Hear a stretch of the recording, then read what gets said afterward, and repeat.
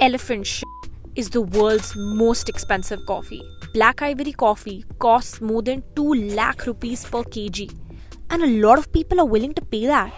Basically, in the northern hills of Thailand, elephants are fed coffee cherries, and when they push it out, beans are picked, cleaned, roasted, and delivered at your mansion. Mansion sold separately? And no shit, it's expensive because 33 kilograms of cherries give 1 kilogram of the finished bag of coffee. But why go through all this shit?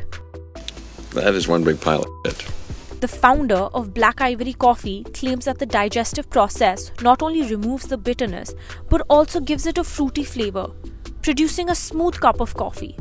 While the idea might be hard to swallow, people say it tastes novel, less bitter, and interesting. But is it worth it? Tell us in the comments.